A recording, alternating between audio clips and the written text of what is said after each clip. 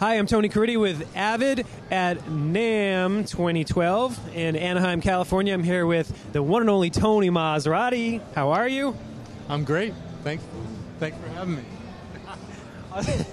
Great to be here with you. Tony's working. You're working on a new Jason Mraz record. There's already a single out that was number one. Number one iTunes. Yeah. That's awesome. So tell me, how's the production process going? What are you using? What are you excited about? Well, as you know, I've been using the HDX card and the new Pro Tools 10, and I've been using actually the whole album. So it's been quite thrilling. We're working in '96. Joe Ciccarelli produced and perfectly recorded, basically. So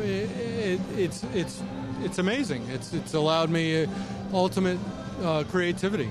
So I got two questions for you. One, you're working at '96, so I think you have one HDX card or two?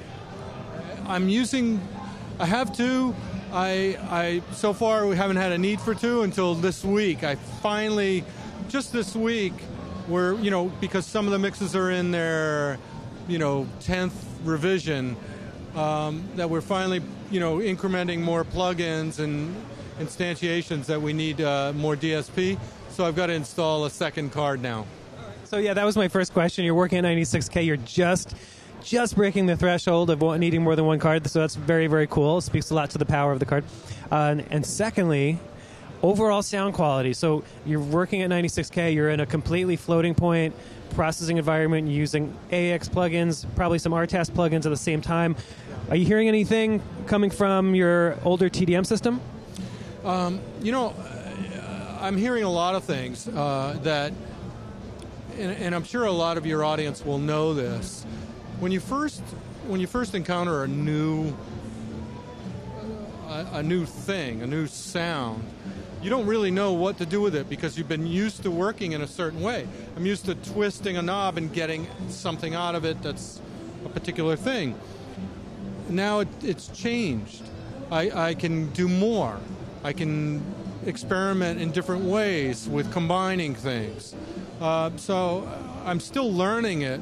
But I have to admit, what I like about it is I feel like I've expanded the possibilities, both sonically, dynamic range, and that's always better. I mean, for me to be able to grab a fader and move it and get more out of it, or combine certain things. And in my old system, I would feel the ceiling coming down on me.